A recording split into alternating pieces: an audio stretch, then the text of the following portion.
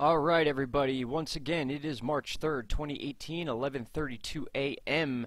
And I just wanted to answer a few questions in this video from the comments below about the water temperatures going on in the Caribbean and the Gulf, which are almost at record levels. There is a huge heat anomaly actually going on in the Gulf right now, where there were some charts showing 95 degrees. So that is very interesting, but we're going to use more solid data than that. But before we start, I just wanted to give you one more look at this new system that's forming that may in fact become another nor'easter that we just posted about between March 7th and 9th. And it is showing the exact same signs that we just dealt with Winter Storm Riley and the moisture being pulled up from the Gulf. You can see that first low right here is a winter storm.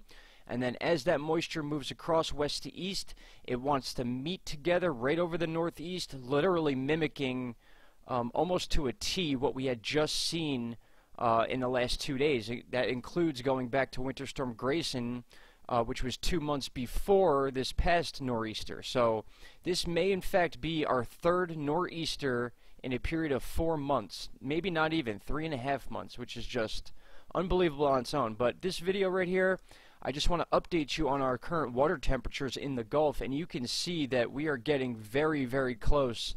We have our entire west to east wind belt, where our tropical storms and depressions tend to form off the west coast of Africa. They come down through the Cape Verde Islands, and then they follow this belt here. The winds begin to pick up, and they lift from the southern hemisphere, and it's like this trail they follow, and that's when they begin to choose whether they go up the east coast or if they're forced down west and into the Gulf or affect areas near Jamaica, Puerto Rico, Dominican Republic, and Cuba, which was a lifesaver for us when it came to Hurricane Irma, if you all remember. You could see these colors bleeding into the Gulf. That is easily 80-degree weather, 80-degree surface temperature water, rather, which is exactly what you need to sustain a tropical depression that will hold a tropical storm as well as a hurricane.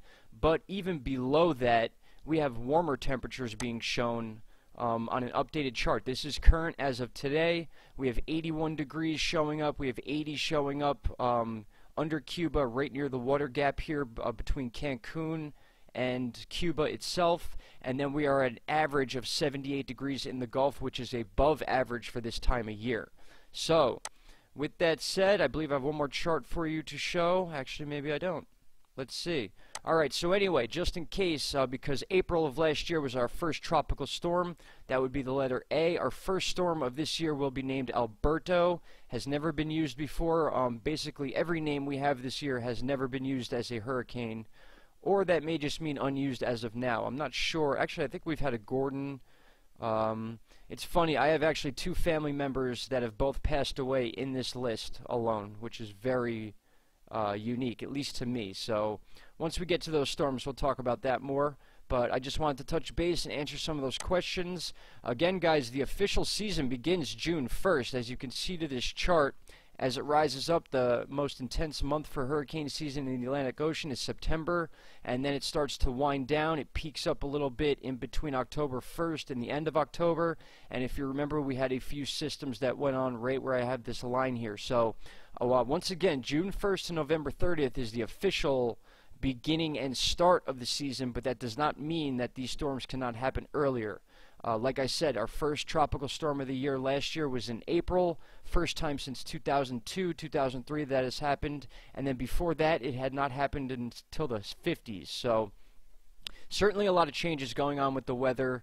I believe this will be a very busy hurricane season based on current wind maps that we have that tend to stay very consistent throughout 3 to 4 months period of time, and if it stays the way it is, I would not be surprised to see our first tropical depression even towards the end of the month of March, let alone April. So it's just a wait and see game. We're going to be talking about this a lot. As you know, last hurricane season, basically all I covered were the hurricanes, which is more than likely what's going to happen this year as well. I will be throwing in other stuff to it, but once again, guys, the water is ready. We have favorable conditions considered by the Weather Center for tropical depression formation going on in the Caribbean right now as we speak, and we are not even through our first week of March yet. So with that said, guys, again, I want to keep this quick. I will be back later on this afternoon. Got some running around to do, and that's about it, guys. Take care, be safe, and I'll talk to you soon. Bye-bye.